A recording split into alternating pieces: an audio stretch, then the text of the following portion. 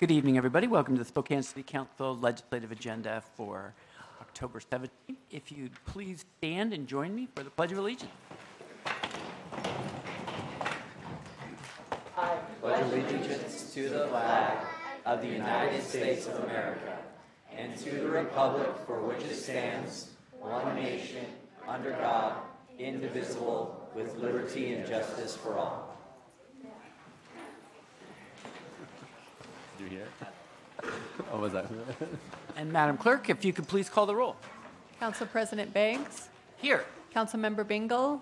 Here. Councilmember Cathcart. Present. Councilmember Kinnear. Present. Councilmember Stratton. Here. Councilmember Wilkerson. Here. Councilmember Sapone. Here. Let the record reflect that all council members are present. All right. And thanks to Spokane Arts, we have some more poetry at the podium tonight. And Gregory Davis is going to read Trentwood, CA 1965. Come right up to the podium there and speak right into that mic would be great.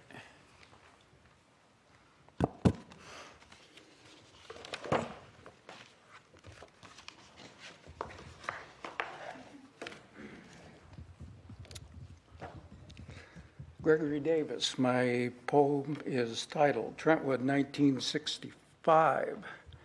6 mental snapshots from the mind of a 12-year-old. Big K Grocery. Shasta soda, 8 cents a can. Where you could watch a red-nosed man turn 400 empty beer bottles, penny apiece, enough for him to buy 24 full ones. Thrift store. A mile's frozen walk, Dad and I fetching home 10 Presto logs so we could survive another 0-degree night.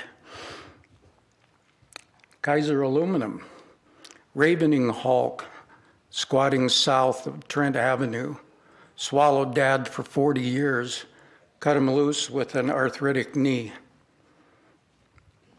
Blessings Tavern, long low dive, steelworkers separated from their paychecks, an ocean, a 3% lager, the social lube.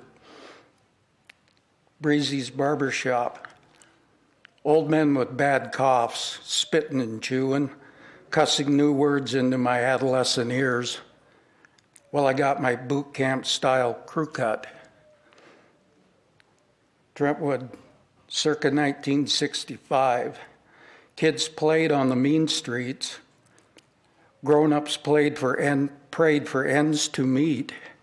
Some called the place a slum. It was for some. Thank you so much, Mr. Davis.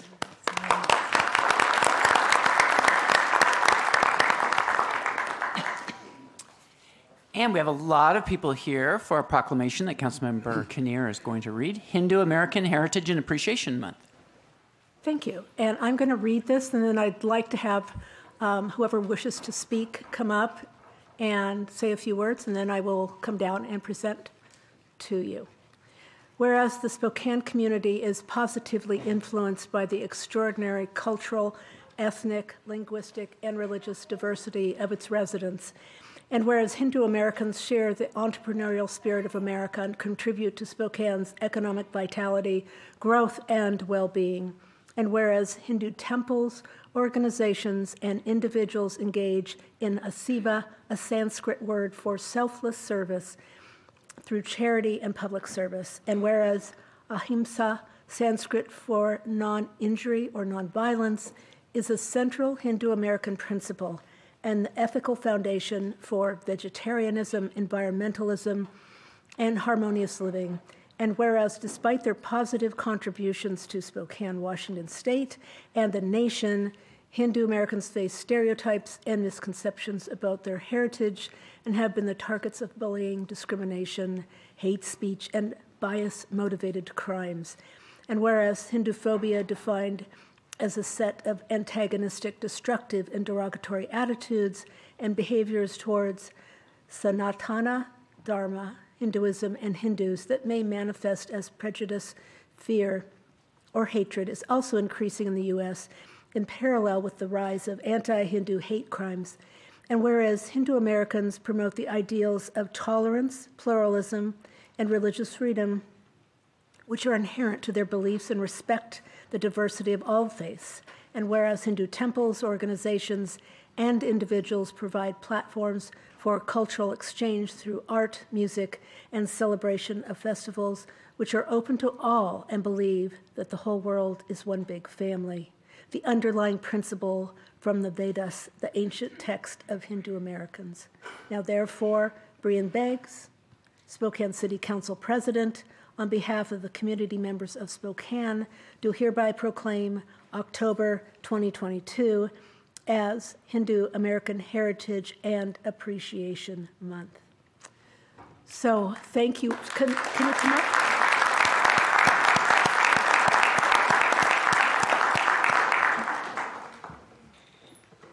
Welcome. You may speak. Thank you for being here. Thank you. I, Himani Agrawal, on behalf of Hindu community and Spokane Hindu Temple, accept this proclamation and thank Mayor Ms. Nadine Woodward, City Council President Mr. Beggs, City Councilor Member Laurie Kinner, and all council members and city staff for declaring October as Hindu American Heritage and Appreciation Month. I also thank HAF for initiating this process. Over the past few years, there has been significant growth of Hindu Americans in the region, and we have contributed to this vibrant and diverse Spokane city in various capacities. Our faith is often misunderstood and leads to Hindu phobia. This recognition will help to increase awareness and educate fellow Americans about our culture and traditions. This proclamation brings us immense pride and gratitude. We look forward to work with City Council on different community initiatives. We invite all of you for the celebration of Diwali, a major Hindu festival, this Saturday, October 22nd at Riverfront Square. Thank you. Thank you so much for being here.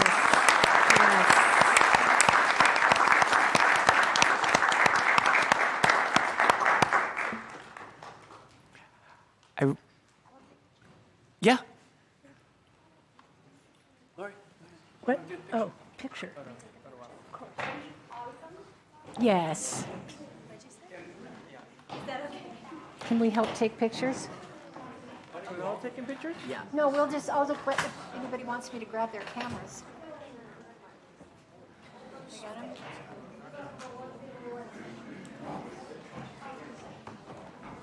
I don't know what's happening.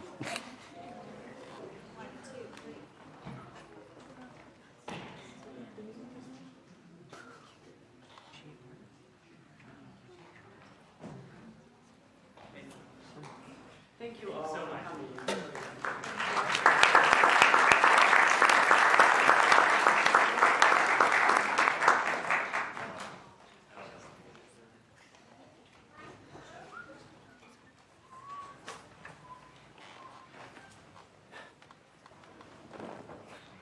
All right, I'd next like to invite up Major Ken Perrine from the Salvation Army to give us an administrative report.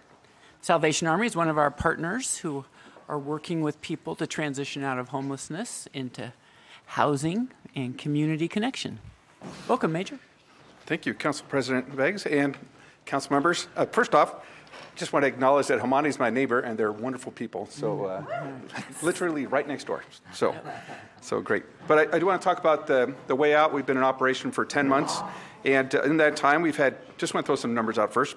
248 people have come through and 207 have been discharged, 12 permanent unsubsidized housing, 22 unsubsidized transitional housing.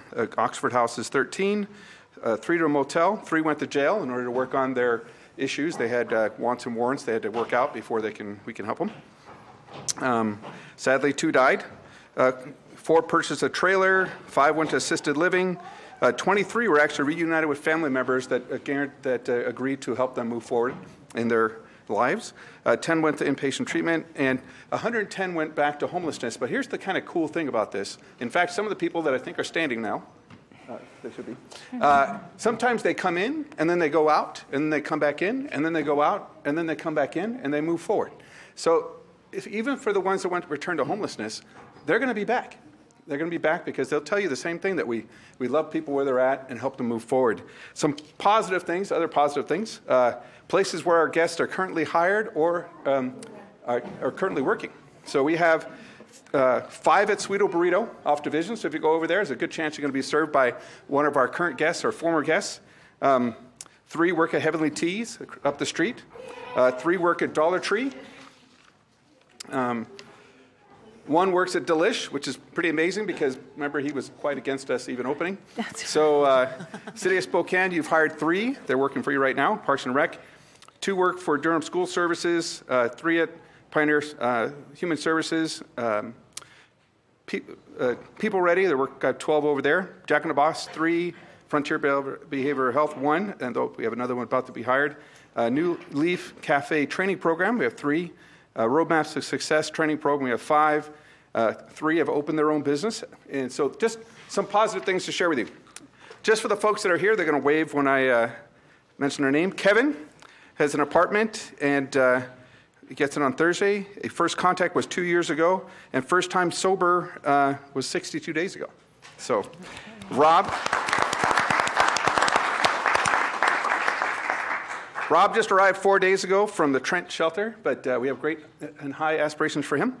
Eric is now a private contractor. He owns his own construction business, and he's going to school on computer programming. Cassandra just got housing starting next week. She's employed with Pioneer Human Services. And Mickey is participating in Roadmaps to Success, the job training program.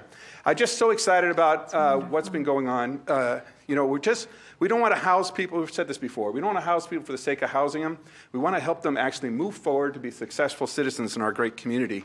The Salvation Army, we're about rescue the perishing, renew the ability to thrive, and restore a healthy community. And even them being here today is part of that, learning to be part of our great Spokane community. Thank you again for the funding that you provide to us and for your support. Thanks for the support, and thanks you guys for coming down and being here. Yeah.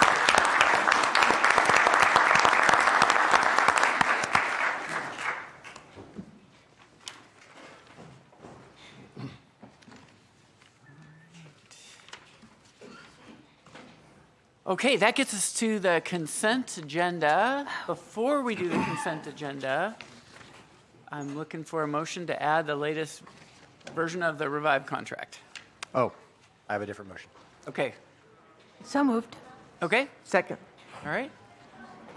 And just by way of brief discussion on that, we, Jen Sarasides scrambled around and got that done in just a few minutes before we started, got the last blank there. We do have some Revive people. If you're here, Revive, they're ready to go. They're like ready to go last week. They want to get working, get people moving ahead, just like the major said. So anyway, the motion is to add that contract to the OPR. All those in favor? Aye. Aye. Any opposed, nay? Any abstentions? Okay, that's added. Now Council let President? CHHS enter in that. So yours is right after the consent. I have one. You have for a consent one too. Yeah. Okay. Can we sorry. just take number 1 separately? Yes, we can. And then when we go to vote on the whole consent agenda, Yes. I just want to say a few words regarding number 6. Okay. Okay? I will do that. Okay. And so, Councilmember Cathcart, just to be clear on the setting of the public hearing, that's what you want to do separately? Yeah. Okay. All right. Council President, we do have one appointment. Do you want to do that one first? It's to the ombudsman. Sure. Okay. Well, we added, we did the amendment. Yes. Go ahead and do the appointment. Okay. Yes. James Wilburn, Jr., reappointment to the Office of Police Ombudsman Commission from October 3, 2022 to October 3, 2025. All right. All those in favor of the reappointment, indicate by saying aye. Aye. Aye. Any opposed, nay? Any abstentions? All right.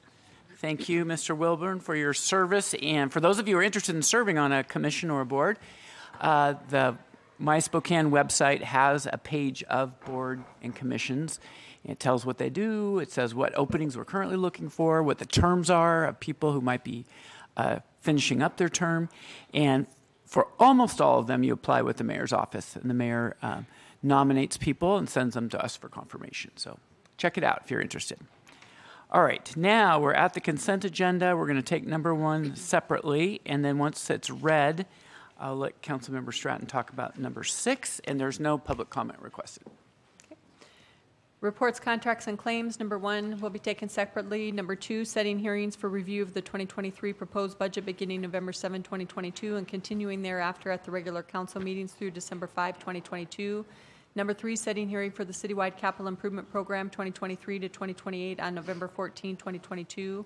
Number 4, value blanket amendment with Hitachi Zosen Innova USA LLC, Norcross, Georgia, for the purchase of feeder and grate parts at the waste energy facility from July 1, 2021 through June 30, 2023, $800,000. Total cost $1,400,000 plus tax.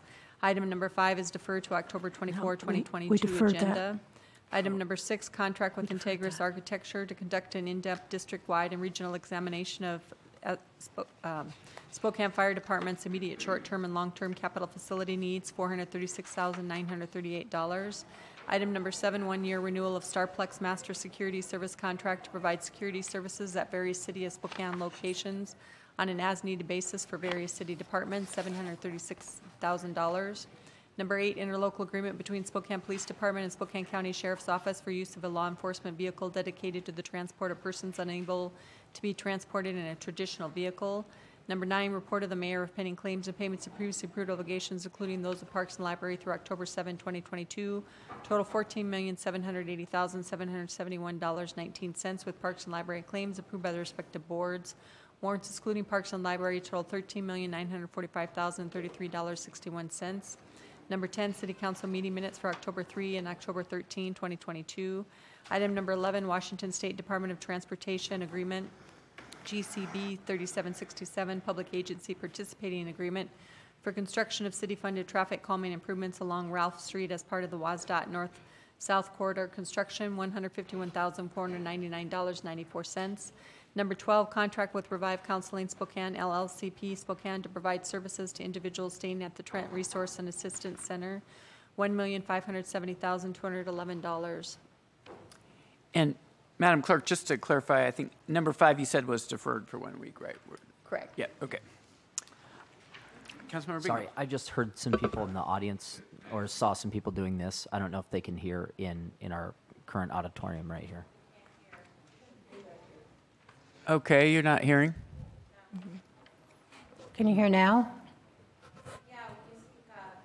All of you guys are pretty quiet tonight. It's funny, they gave us a warning earlier before we got here. They said, if you're anywhere close to your microphone, even when the meeting's over and things, everybody's going to hear it. That's right. So we'll try to speak up, but thanks for the input, and go ahead and do what you did before. If you can't hear us, we want you to be able to hear us if you're going to be here. Thanks.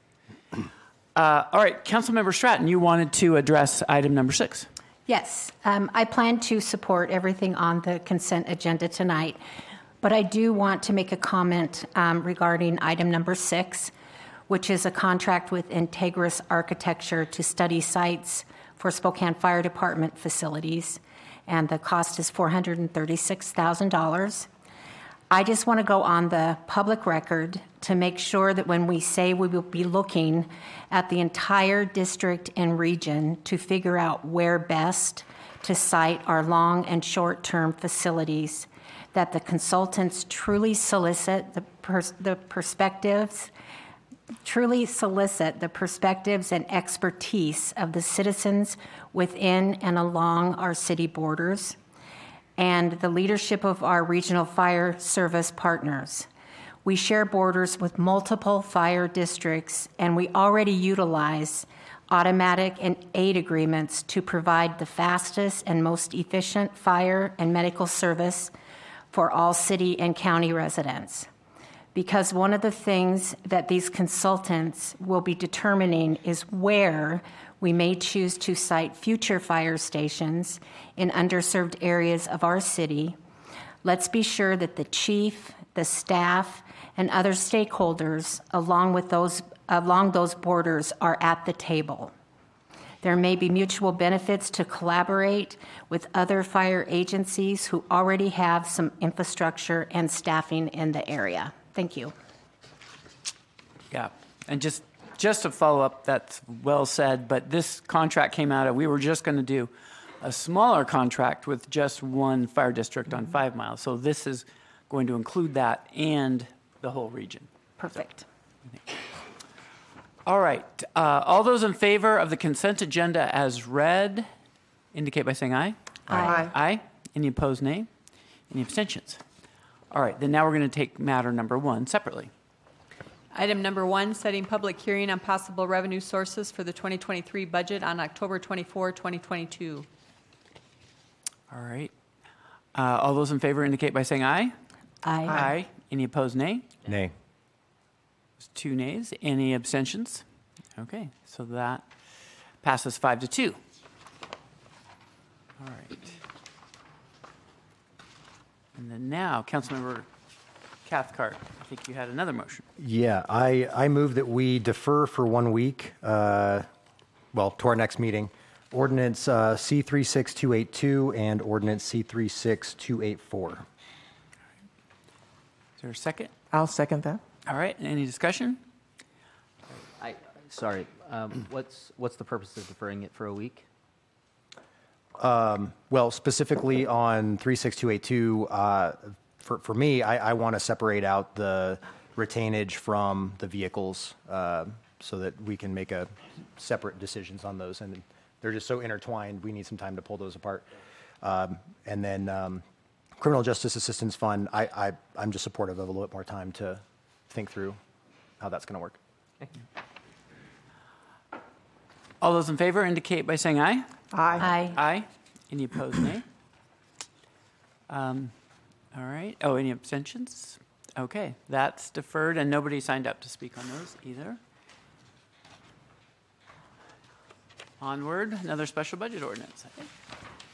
Ordinance C-36294, amending ordinance number C-36161 passed by the City Council December 13, 2021, and entitled an ordinance adopting the annual budget of the City of Spokane for 2022, making appropriations to the various funds of the City of Spokane government for the fiscal year ending December 31, 2022, and providing it shall take effect immediately upon passage, and declaring an emergency and appropriating funds in General Fund, decrease the appropriation for a community court coordinator in the municipal court department by $71,300. Number 2, increase the appropriation for registration schooling by $5,000. Number 3, increase the appropriation for professional services by $55,000. Number 4, increase the appropriation for advertising by $2,200. Number 5, increase the appropriation for office supplies by $1,100. Number 6, increase the appropriation for operating supplies by $8,000. A, there is no change to the overall appropriation level in the general fund. This action arises from the need to appropriately fund the court's therapeutic court program as provided in SMC 5A.18.030. There's no public comment. Any council commentary?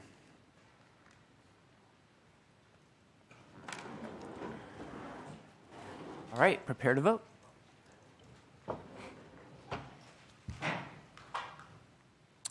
Okay, that passes 6-1. Ordinance C-36295, General Fund. Number 1, increase the appropriation in ammunition by $200,000. A, of the increased appropriation, $200,000 is to be used solely for the procurement of 2023 department ammunition. B, this is an increase to the overall appropriation level in the General Fund and will be funded by General Fund unappropriated reserves. This action arising from the need to order next year ammunition now in order to avoid significant price increases. Again, no public comment. Any council commentary? All right, prepare to vote. All right, 7-0.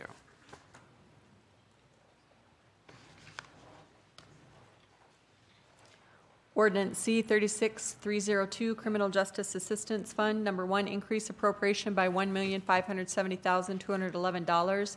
A, of the increased appropriation, $1,570,211 is provided solely as a transfer out to the Community Housing and Human Services Administration. And I apologize, I need to read this one in full, so I'm going to start over. Sorry about that.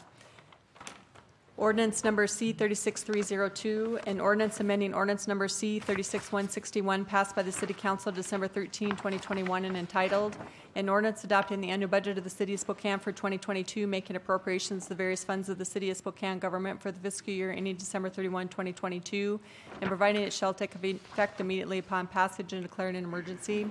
Whereas subsequent to the adoption of the 2022 budget ordinance number C-36161 as above entitled, and which passed the City Council December 13, 2021, it is necessary to make changes in the appropriations of the Criminal Justice Assistance Fund and the Community Housing and Human Services Administration Fund, which changes could not have been anticipated or known at the time of making such budget ordinance. And whereas this ordinance has been on file in the City Clerk's office for 5 days now, therefore the City of Spokane does ordain. Section 1, that in the budget of the Criminal Justice Assistance Fund and the budget annexed thereto with reference to the fund, the following changes be made. Number 1, increase appropriation by $1,570,211.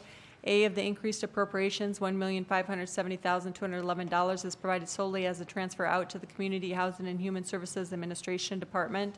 Section 2, that in the budget of the Community Housing and Human Services Administration Fund and the budget annexed thereto with reference to the fund, the following changes be made.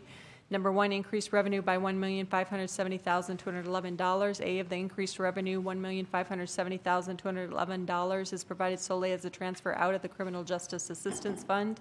Number 2, increase appropriation by $1,570,211. A of the increased appropriation, $1,570,211, is provided solely for contractual services for the Trent Resource and Administration Center. Section 3, it is therefore by the City Council declared that an urgency and emergency exists for making the changes set forth herein. Such urgency and emergency arising from the need to fund the wraparound services for the residents of the Trent Resource and Administration Center, and because of such need and urgency exists for the passage of this ordinance, and also because the same makes an appropriation, it shall take effect and be enforced immediately upon its passage. There's no community commentary requested. Any other council commentary? I haven't seen any yet, but did we get clarification on whether or not we could use money from this fund for that? I talked to the city attorney afterwards. He wasn't aware of anything. We did get an email from Tanya Wallace. Mm-hmm. I sent her back a clarifying question. I haven't heard back from her yet. Okay. The money's not going to get spent for a while, so I think there's time to work on it. Yeah, I guess that's my only question is obviously that track without any of the services obviously is incomplete. You know, the whole package required the services, and so I want it to go forward. I just want to make sure that we're using it from the right fund, and so if we've got time to correct that later, then great. I have a question to speak on this. You did?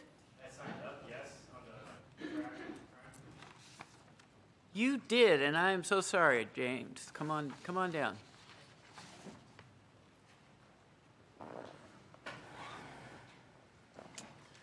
And thanks for letting me know. Yes. Yeah. Understood. Greatly appreciate the understanding. So this contract, if I recall, was supposed to be for double, but it's not. Instead, it's for half. So I'll say this. Are you willing to walk through those doors tomorrow, City of Spokane, willing to do your job for half cost? We know you can do it, but are you willing to? Because it's supposed to be at $3 million. More services, but instead it got cut in half. I'm going to say half quite a bit because what you're fostering now is I'm not getting paid enough or short-staffed. It's not my job. That's what you're fostering with this. So you're fostering with that mentality. And if you want effective, that's AFFECTIVE and EFFECTIVE workers and everything, you got to pay them well. So please, consider adding more to the track shelter so that way the people working there can live a life. They're not going to, and they won't be short-staffed because everybody's saying they're short-staffed. See, Spokane, how short-staffed are you right now? If you're feeling it too, well, guess what? You just kind of created that over there by them, by cutting half. So, I'll end with this. If you're not willing to do your job at half cost tomorrow, don't show up until you add more money to that track shelter so that way the people working there can live a life. Thank you. Thanks for coming down, James. I'm going to say one clarification for you. You might still have the same comment. But James, I was just going to let you know that the way the contract's working, nobody working for Revive is going to be working for half. It's a question of how many people can they hire to work for what they're paying them. And it's going to take them a bit of time to ramp up. And what I'm really hoping is that as they demonstrate great results, which I know they will, then we'll be able to go to the state and other places and get more money for that. Because you are exactly right. If we're not fully funding services, what are we doing? So I'm with you, but I think they're not going to ask anyone to work for half, just so you know. But. I was going to comment, and thank you for those comments. We're right on the button. Just has been a challenge to actually get a contract to do the work. And when it was budgeted for these wraparound services, it was budgeted for right around $1 million because we didn't know really what those services were going to look like. And then when the proposal came back at $3 million, which we are struggling to find 1.5 tonight, not that we don't want to fund it, but if there is no money, we can't pay what we don't have. But as Council President said, we will be looking going forward, and we are hoping for success beyond our dreams with the wraparound services out there at the Trent Shelter. Yeah, more along the same lines. Again, as Councilwoman Wilkerson just said, this is 50% more than what we thought the cost was going to be, and so it's not a lack of willingness to invest in either this shelter or any of the others. This council is actively trying to find dollars to be able to invest in people who are in need, and so it's not any lack of desire to help people. When we talk about being short-staffed, 300 positions at the city we're down right now that aren't filled. And I mean, we're talking tens of millions of dollars this council is allocating to this issue. So there's not any lack of investment into people or into the people doing the work, because we understand it requires a specialty to be able to do it effectively. And so I'm sure if the Revive people were still here, they were here earlier, but I'm sure that they would tell you that that $1.5 million is a lot of money. And while it's not the full bid that they gave us, there's no lack of investment or want to invest more in that community from this council. So. Councilmember Cathcart. Yeah, I would just say we're as has been kind of affirmed a few times here tonight, we're in a really tight budget situation. And I've struggled on this a lot. And in fact, I voted against the operating agreement because we could not identify where the funds were going to come from. And we have some really tough choices to make. I will say I'm, also a realist, and I understand that if we don't have the service component, essentially what we've stood up is a warehouse. And that is no good to anybody. And frankly, it's never going to allow us to ramp down, which is our ultimate goal. So I will support this tonight, and we will just make sure that we can cover the costs and figure out, where all those priorities are to make sure that we have the funding available for this. All right, prepare to vote.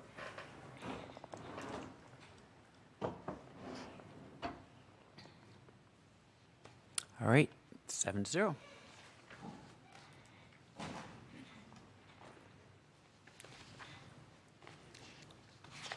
Resolution 2022-94, laying out City Council's priorities as related to the City of Spokane's annual budget for 2023. All right. Councilmember Wilkerson and Councilmember Cathcart and myself serve on the City Council Budget Work Group, and we got the mayor's preliminary budget a couple weeks ago. And essentially, this is our response because the mayor will be presenting us with a final proposed budget, which we will then amend. But in order to try to close the gap before that presentation is made, council members have been discussing, all of the council members, what are a few principles that we'd like to see in that. And so that's really what this resolution is. It will kick off further negotiations with the administration. Every year, for as long as I've been on council, we have a deficit when it starts, and we have a gap between how the mayor and the council, and we always figure out how to get a balanced budget and close that gap. So this is part of it, but what we heard last year from the mayor's office was that because we hadn't done a resolution, they didn't think we were clear enough in what we were looking for. So that's what we're doing this year. And we have a few things, if you haven't read it, but one is not to use American Rescue Plan Act in the budget. Those are one-time funds, so it shouldn't be part of operations. 2, we're looking to target of a 10% reduction in general fund expenses. And 3, what we really want to get clear on, one of the things that really broke our budget in this last year was public safety capital, fire trucks and police cars. And we want to hear what the administration wants to spend on that next year while we do the budget instead of after we pass the budget with special budget ordinances. We've also requested that we revive the public safety vehicle plan, long-term plan. We had a really good plan we were working on. We were adding money every year to it, real dollars, and we were using loans earlier, and then we were going to pay off those loans really in the next couple of years. We were supposed to have no more loans on that and plenty of money for vehicles. And this administration kind of went away from that during the COVID crisis, and council approved those budgets, so we were part of that, but we're really asking that we get the long-term plan. Also, that if we use ARPA money for revenue replacement, that we tie them to actual cuts in position expenses for 2023. So we can use that one-time money to get permanent savings. And again, when we talk about cuts and positions, we're looking at, our first place is we're looking at all the vacant positions we have. And then the last is that when we do have what we call contra account, or we're freezing a position, that it be that we formalize that, so it doesn't just come back later, as we've been getting all these special budget ordinances saying, well, we didn't fill that position, so now we want to spend money on trucks and other things. So we're saying let's not do that. And then the last 2 goals are to continue to work towards reestablishing our unassigned reserves to 10 to 15% of our general fund expenditures any one year, like we used to do up into 2019. And if there's going to be the need for special budget expenditures before Q3, that they come forward now as part of the 2023 budget. So not to have SBOs that change our spending unless somebody gives us a bunch of money to spend for something else. We'd be happy to do that one. So that's a summary of that. I think we have one public commenter. Justin Haller wanted to speak. And then I'll open it up to council commentary.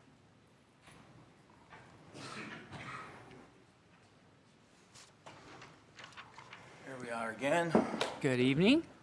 My name's Justin Haller. I live in District 1 because District 2 is intolerable.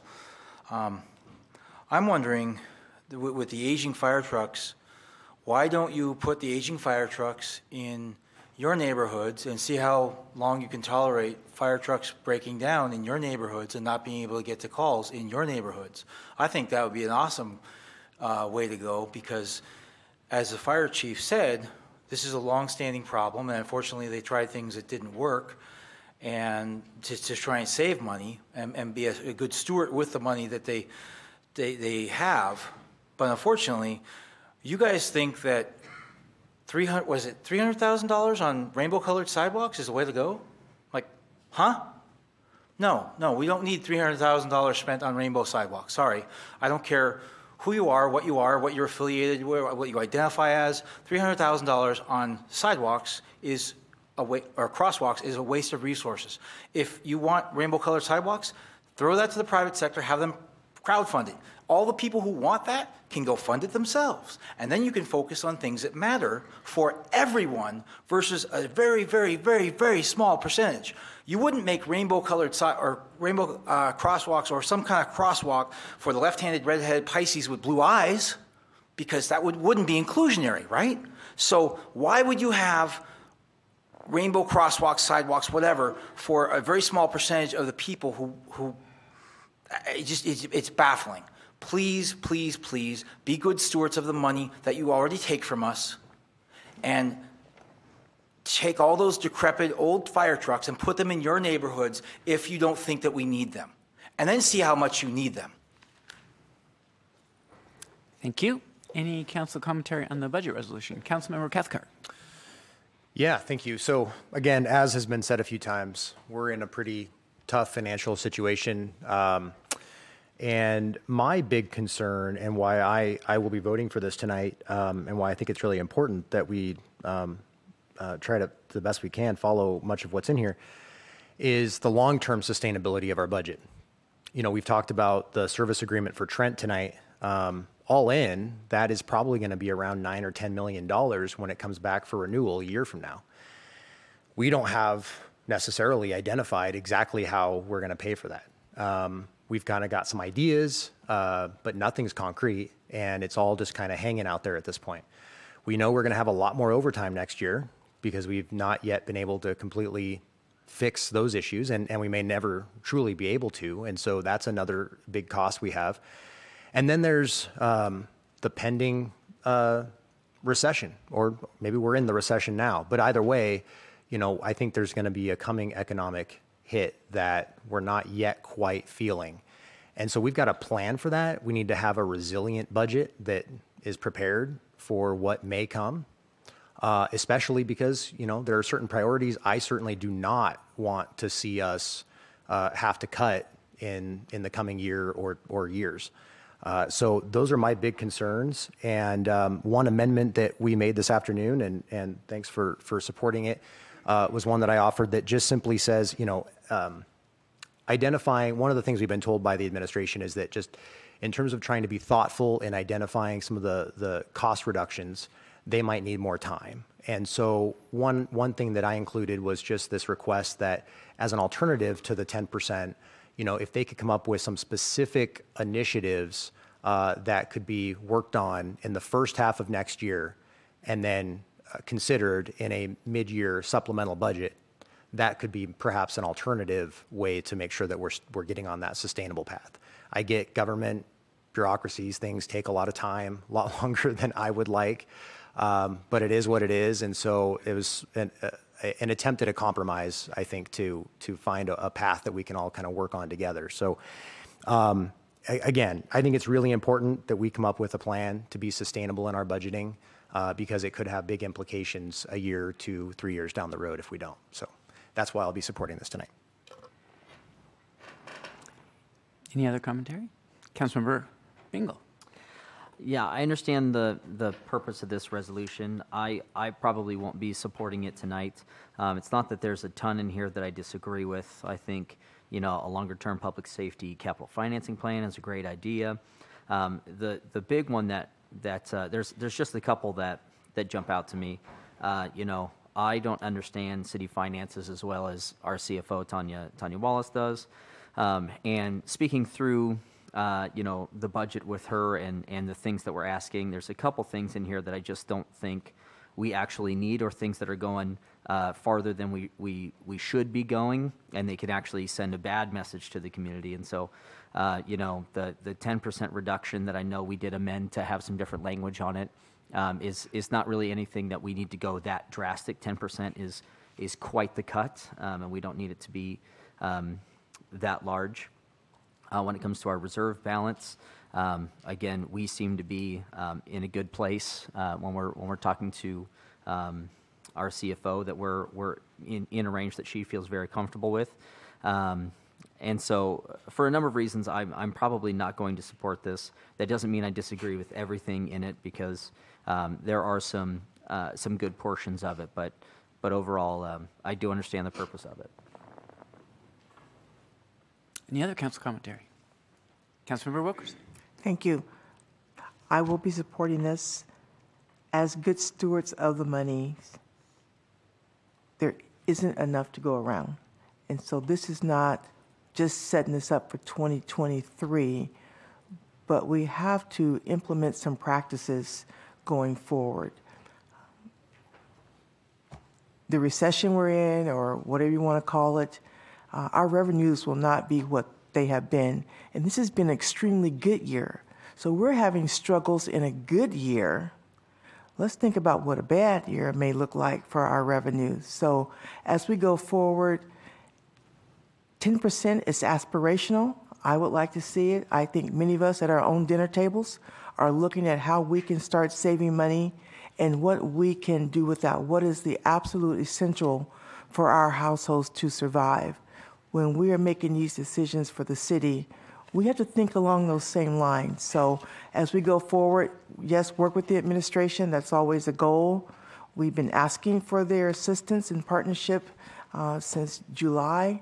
That has not been as fruitful as we would have liked, but with clear direction, I hope that we will get there and we will have a budget that will be sustainable for 2023.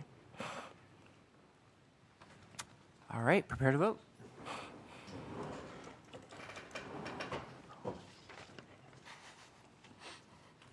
All right, that passed 6-1.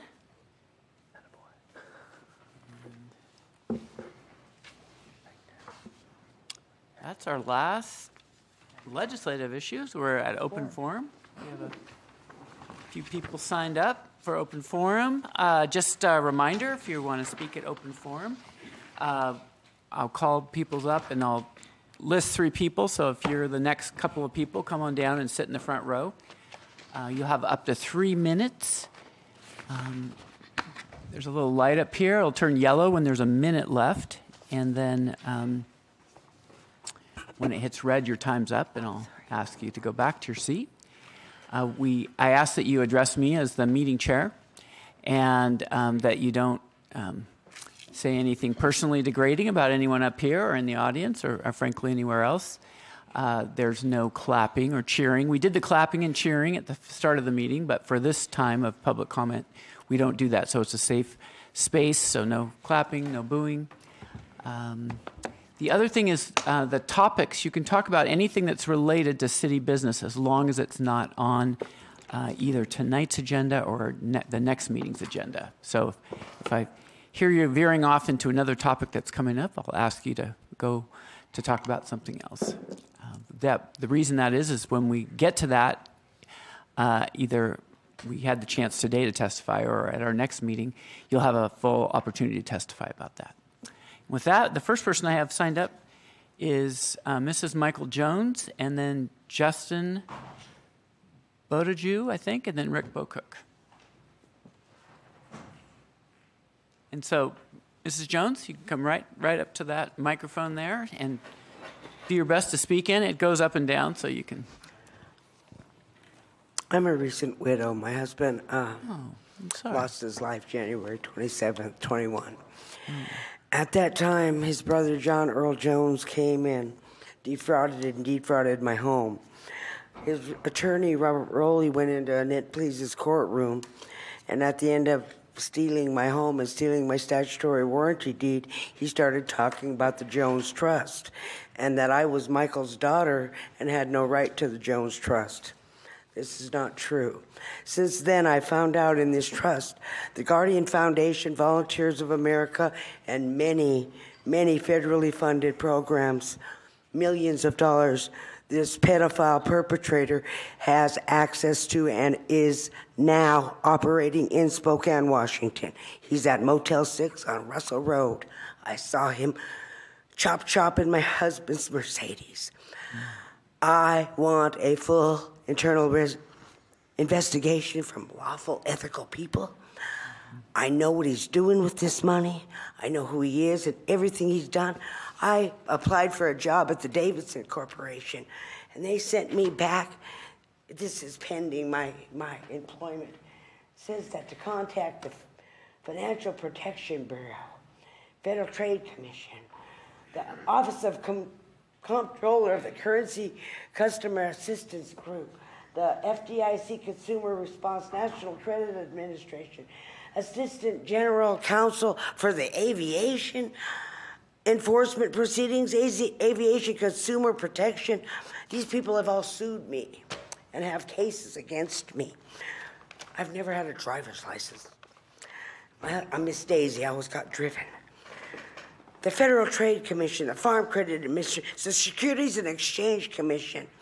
There's a lot of money in this foundation. I have went in front of a federal court. This little shiesty attorney has come and knocked me out of court every step of the way. They financially crippled me. I'm in that homeless shelter over on Cannon. We went without water over there, hot water for 4 weeks. 4 weeks. We don't get fed. He made me homeless. I've never been homeless. I'm Mrs. Jones, and I demand somebody stop this man, John Earl Jones, from perpetrating my trust any further. Thanks for coming down, Mrs. Jones. Justin Bowden, I'm not going to get your name right. If you can introduce yourself and let me know. Also, let us know if you live in the city or someplace else. Thank you, Council President. My name is Justin Bodeshu. I live in District 2, but in the east central side of District 2 of that neighborhood. The reason why I'm speaking tonight is regarding dog parks. It's a very big issue in our neighborhood right now, and I actually live right next to Underhill Park. So I want to share tonight some of the neighborhood feelings that I've been a part of, as well as just sharing a little bit more about my personal story as a member of the South Asian community that actually uses that park quite a bit. My wife and I have lived in the east central part of District 2 for about 4 years now. We are both dog owners. We have 2 rescues, and we've gone to the South Hill unofficial dog park hundreds of times with these 2 dogs, yet we live next to Underhill Park. We've always seen a large regional park like the unofficial South Hill Park as the place to go. But the 3 potential locations that the Parks Department has presented the community, which is Hazels Creek, Lincoln Park, and Underhill Park, we believe that all 3 locations are just unsuitable for us as dog park users, but also as members of the Underhill Park community. So what we'd like to do is to invite you members to come out to these 3 sites, to just walk those sites yourself and see how unsuitable they actually are. 79% of the survey, dog park survey respondents indicated that they want to preserve any of the existing natural areas of this town. In Underhill Park, it's the one truly natural area that the kids in our neighborhood can actually just walk around and enjoy without having resources to get to places like Riverside State Park or elsewhere. We've heard from members of the South Asian community tonight. The only cricket team in town, the winning Spokane Spartans, uses Underhill Park extensively.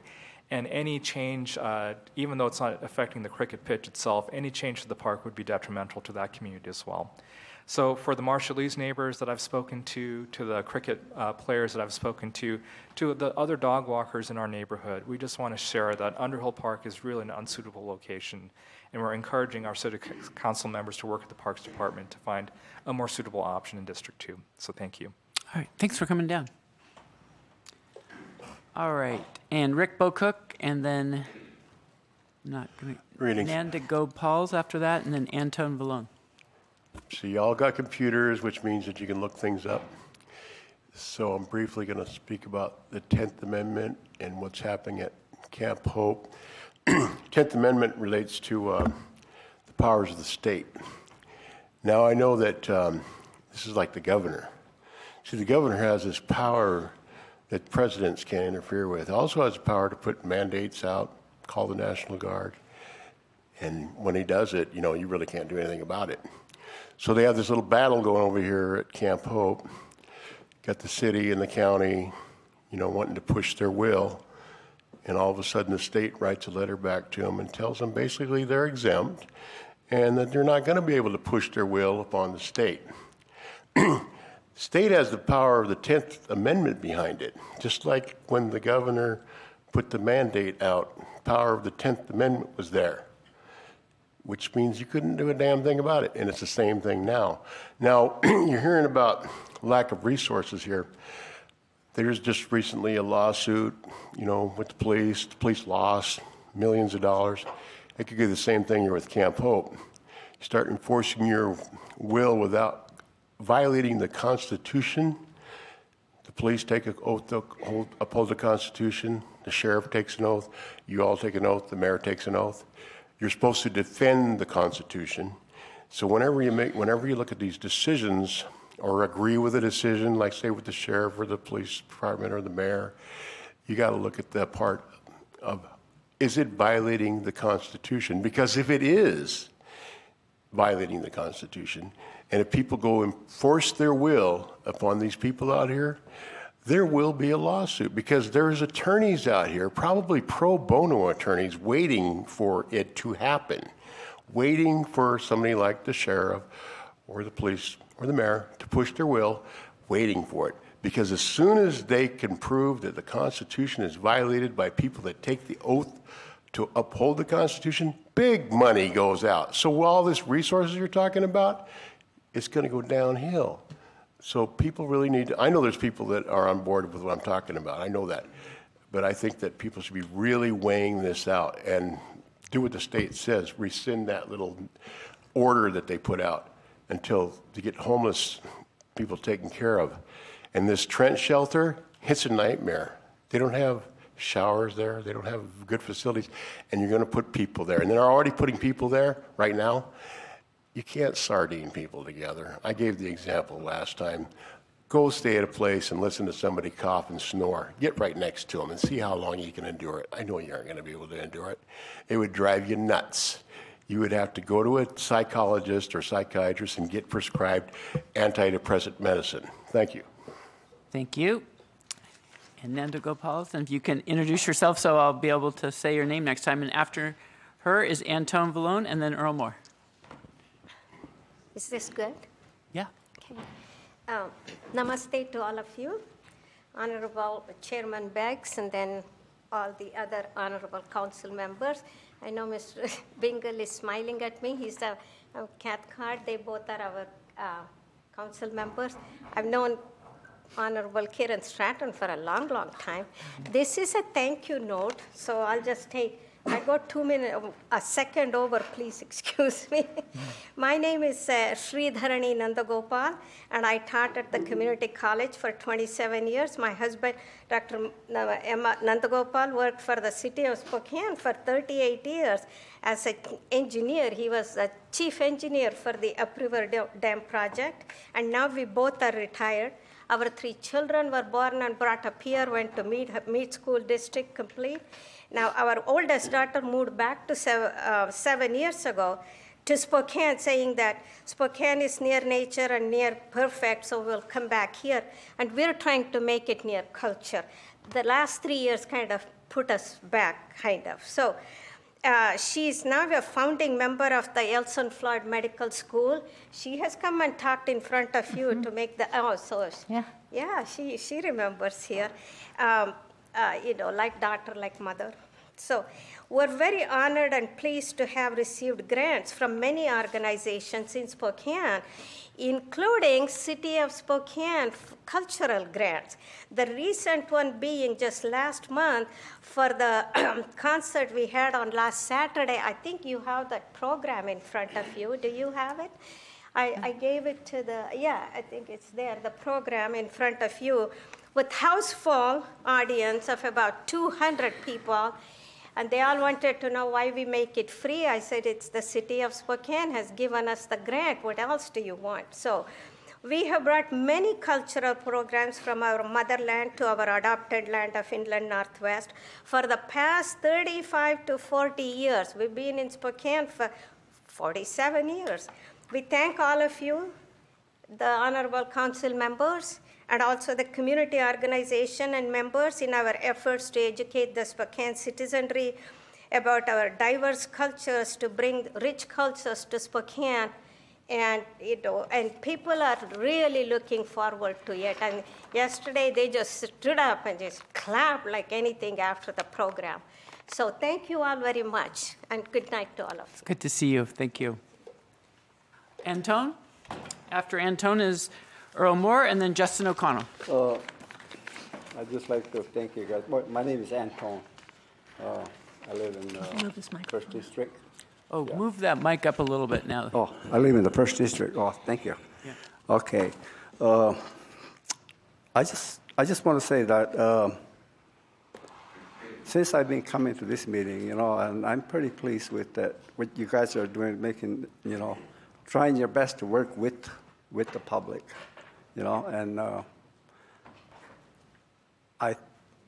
if we could just all use our little morals, just even, not just you guys, if we do our share, if I do my share and not worry about things in negative way, believe me, when you correct yourself, even your Bible says that, when you improve your life yourself, the outward falls in place. You know, I just want to say that, okay? And I was going to read something, but I decided not to. But I do appreciate you guys. And thank you, okay? Yeah. Thank you, Anton. Yeah. All right, Earl Moore, and then Justin O'Connell, and Gretchen McDevitt. Hi, and thank you, council members, for all the time that you put in. And I know often we don't all agree, but we all love our city. I love that. But I wonder, why do you go through a process of engaging the community on issues, and yet when a supermajority support the position, it's like you don't agree, and you won't vote with the majority. I think sometimes that you bypass months of work and effort that is put on of volunteers to reach out, an outcome that you wanted, not what we wanted. And I don't think you always represent the voice of the people or even the voice of your own districts. You only represent what you think and your own, I don't know if they're your interests, but it's very disappointing to me. I think you've shown a pattern of operating that way over and over again as long as I've been attending these meetings. And it's different. It's different. It has to do with the East Central neighborhood community. It had to do with the fluoride and the drinking water. And I see a pattern that's very disappointing. I just want to share that. I know you all work very hard.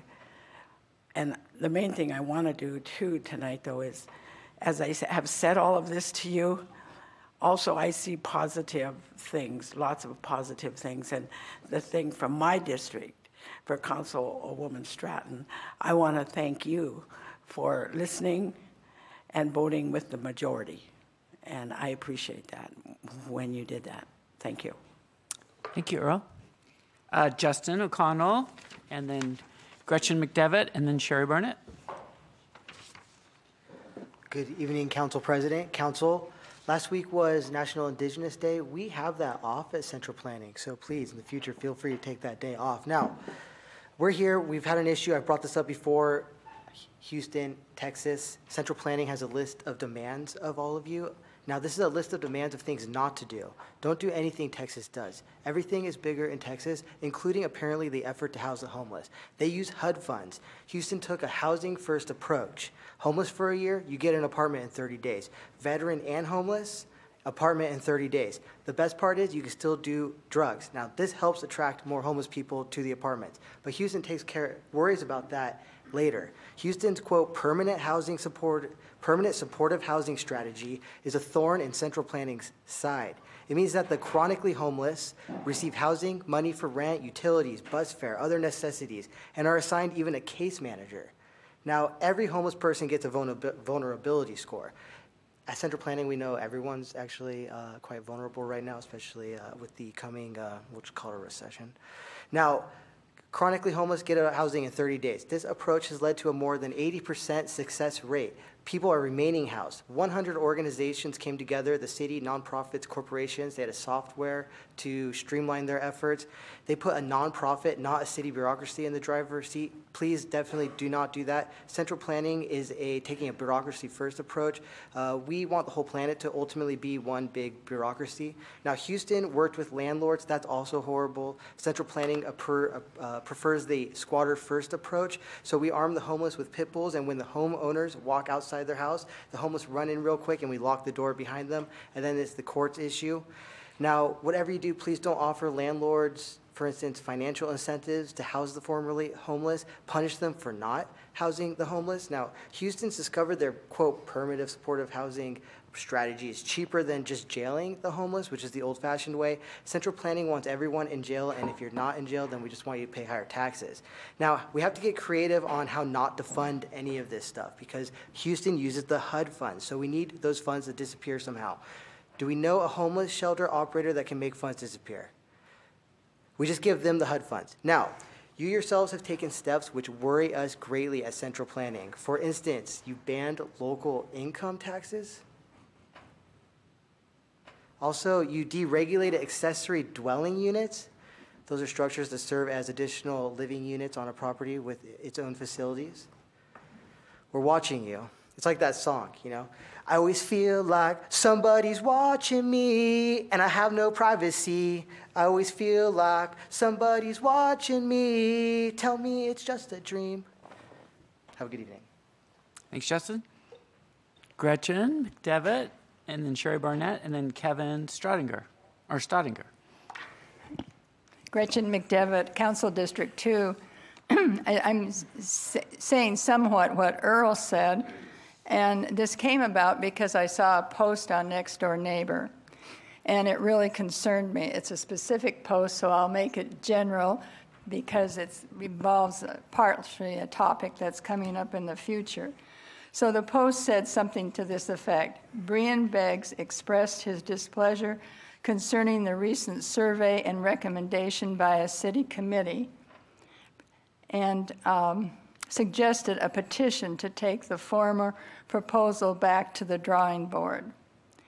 Council members Zach Sapone and Betsy Wilkerson shared at our last West Hills neighborhood community meeting that the outcome wasn't the desired outcome. I don't know how accurate this is because it came from a citizen, but it concerned me because it made it sound like that whatever the people want, we'll just keep trying until we get what we want. And so I hope that when we talk to you and share our concerns, that you listen, and even if you don't agree, that if it's a majority of the people, then you will take that into account.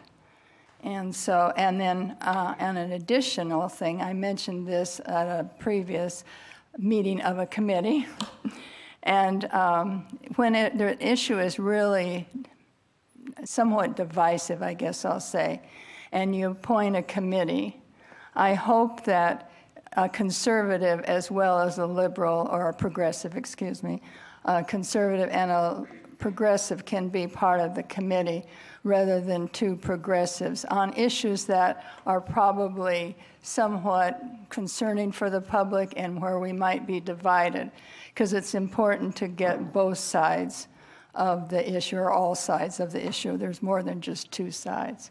Thank you very much, and I know what you do is overwhelming, and I appreciate all your work. I know it's a full-time job, so thank you very much. Thanks, Gretchen, for coming down. Sherry Barnett, after Sherry, Kevin Staudinger, and then William Healings. President Beggs and all members of the City Council, Sherry Barnett, and I live in Spokane. And this is kind of a off the wall. I haven't heard you talk about it before anyway, but I'm looking at current events and I'm thinking that Spokane is in a strategic place. The water, the population, the military, and I think they should put together a civil defense group to analyze and make plans for communication and for,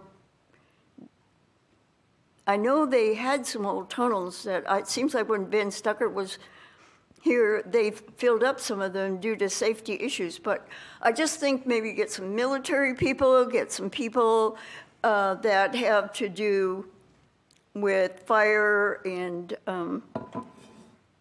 engineering here in this area, and put some plans together so that people will begin to think, if war should come, how are we going to handle this? And then I have a little more time. So I wanted to, this is a little protest about the voting system, because when I was a kid, my mom was always on the election board, and I didn't know until I was an adult exactly how it worked, but the way they had it usually was in a school or a church, and it was a neighborhood thing. And they would have a big table, and they'd have all the voters, the Democrats, and the Republicans, at the same table. The people would come in, they would identify themselves with their driver's license and their address, and they would scratch them off, and their particular party people would hand them a ballot, and the other party was there as an observatory. Now, they just had that day. You could save an awful lot of money, and you would have everyone feel a great deal more secure in election by going back to that old system. Thanks a lot. Thanks, Sharon.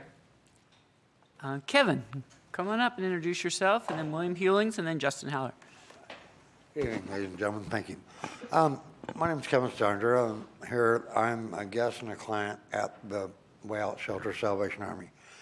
I've been Spokaneite since 1976. At one point, I had 2 homes here in Spokane, Lake Home up in Ponderosa County.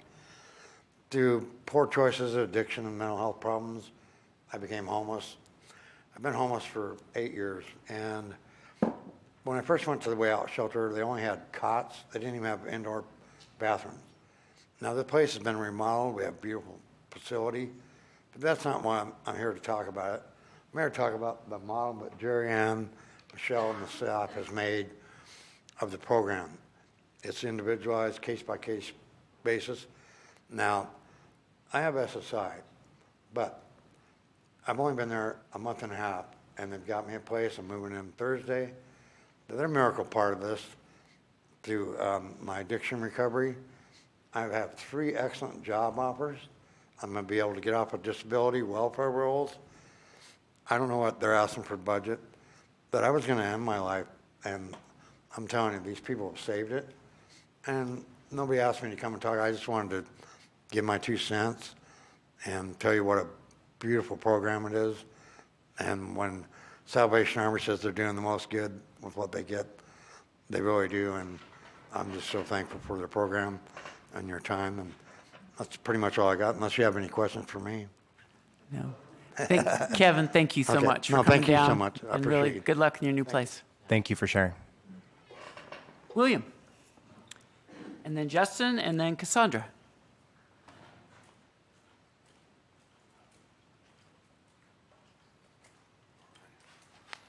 Good evening. My name is William, and I live downtown Spokane.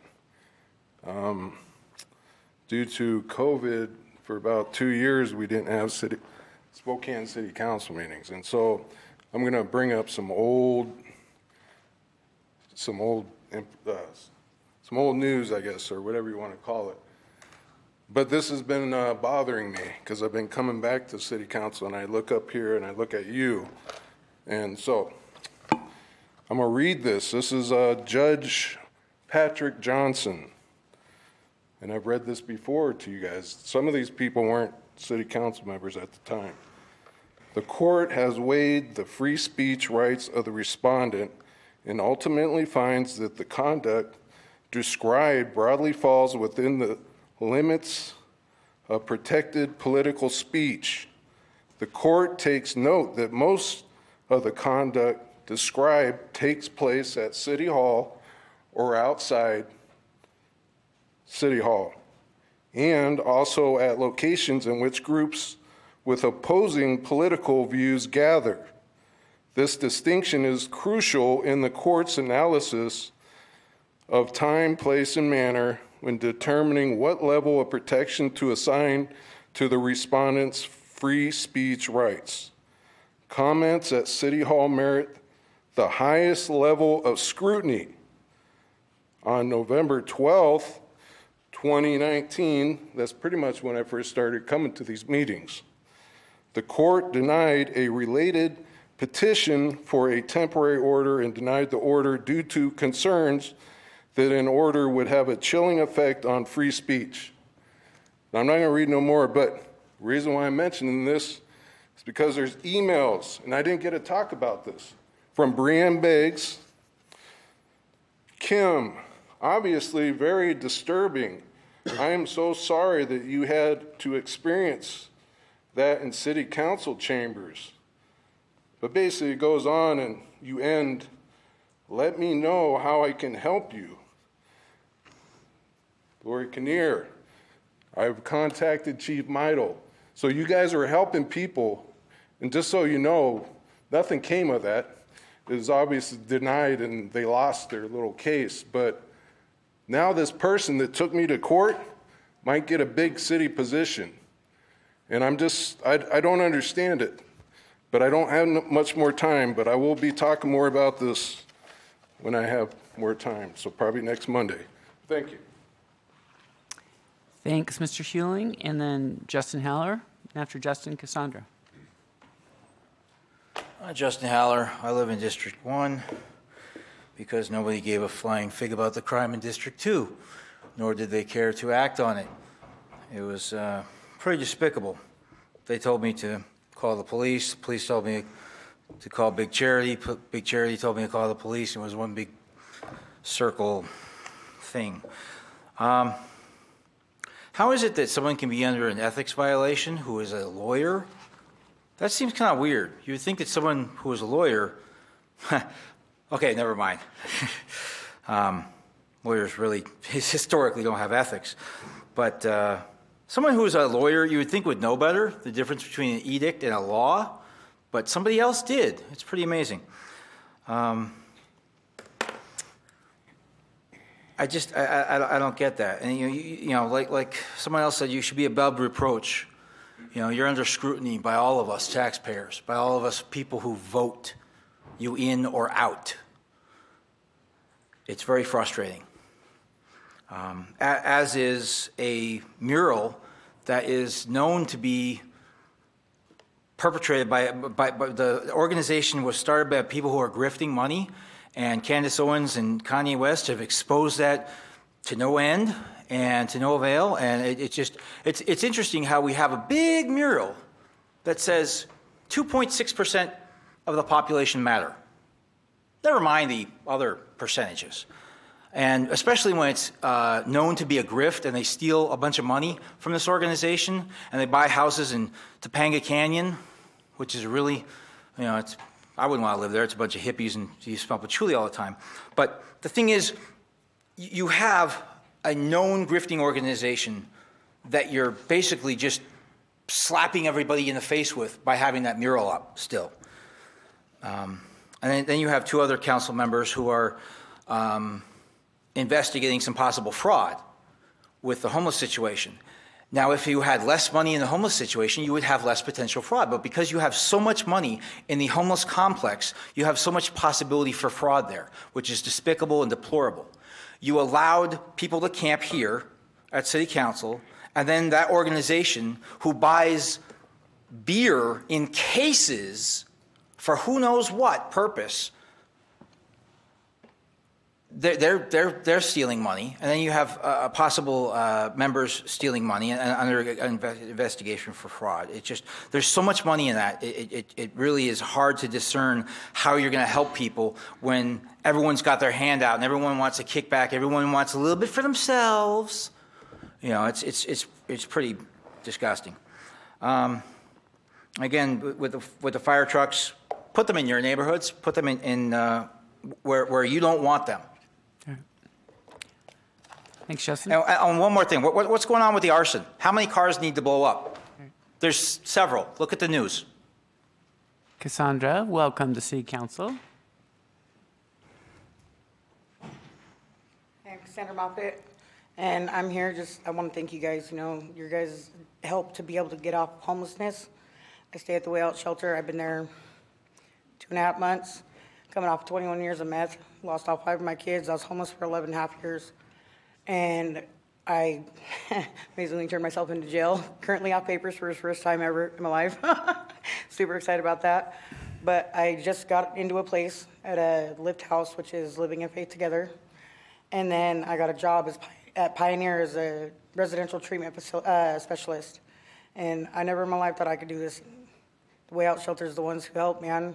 And so the funding you guys are doing for homelessness and trying to get everybody permanent housing is a great thing, dude. Like, I don't know what I'd do without it, you know what I mean? So I just wanted to say thank you guys. Thanks for coming down, Sharon. Appreciate it. All right. That brings us to the end of our meeting tonight. So everyone, we'll see you back next week. Everyone, please take care. And if you can't take care of someone else, we're adjourned.